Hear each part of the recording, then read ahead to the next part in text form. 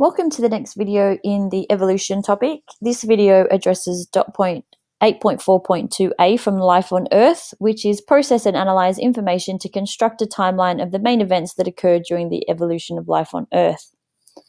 This here is a fairly basic representation of a timeline of how life on Earth has evolved.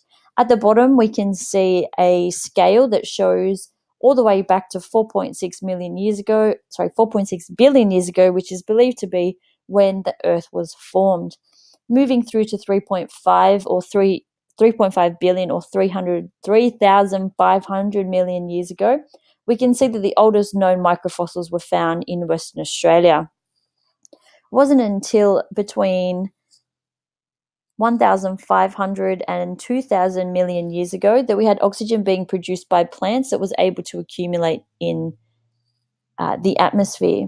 So going back, we can have a look at when the first simple organisms were sort of developing on Earth. So that goes off our timeline here. So well before, say, 1,000 million years ago, we had simple organisms living in the water, being bacteria and algae, protists and fungi. Moving through, we can then see that there was no real evidence of life until we got to our basic insects, or our basic invertebrates, which was about 550 million years ago. Then we can see that we had the introduction of fish and their relatives, and we still don't have any land plants forming. Once we had the land plants forming, after a few species of fish were starting to populate the water, the land plants then led to this explosion of life on land.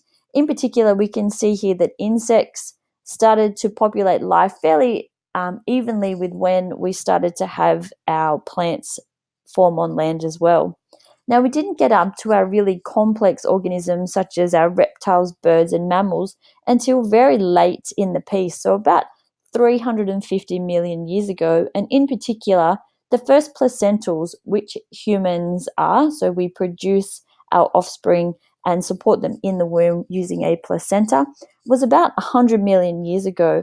And obviously that would have been the first monkeys and things, and then that would have led to the evolution of humans.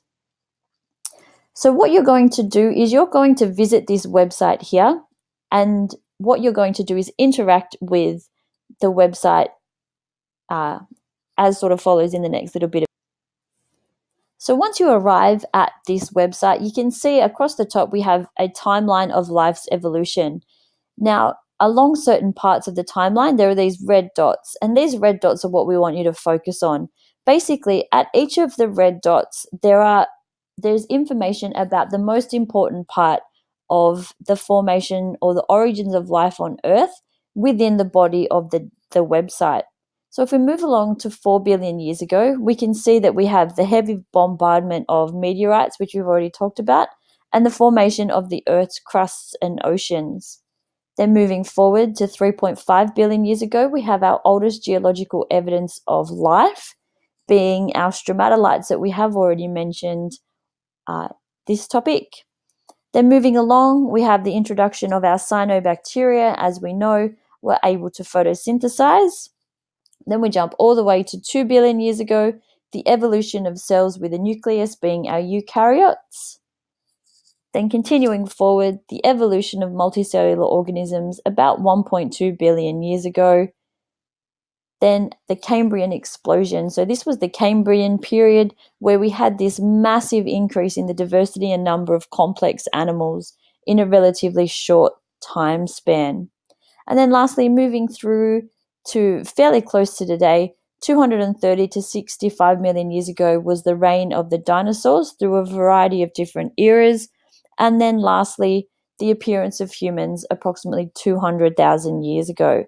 Basically, what you're going to do is each of those dot points, you're going to record some information about what's taking place at each of those time frames in the evolution of life on Earth.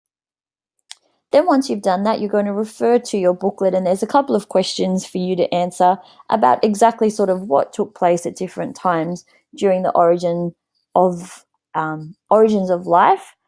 And then there's an activity for you to sort out some cards that have the various major stages of evolution of life, where you will then try to create a scaled timeline. And that brings us to the end of this video. Thank you for watching.